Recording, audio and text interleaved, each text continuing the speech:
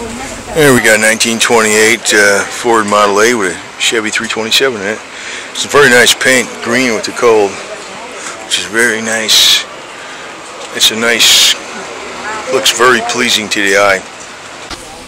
So again, that was a 327 from a 1968 Chevy in there. So it's a classic motor, even though it's a Chevy. You didn't get a crate motor. You got a classic Chevy motor in this Ford Model A. Very nice color combination though. And the real wire wheels looks very, very good on this because, you know, it had spoke wheels originally. So if you're going to go to aftermarket wheels, wire wheels are really the way to go. It's aesthetically, this thing is extremely nice looking. It's like it's done real nice, real quality.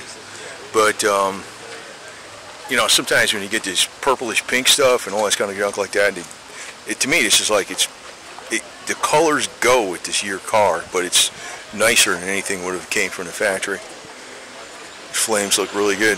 Nice job on the flames.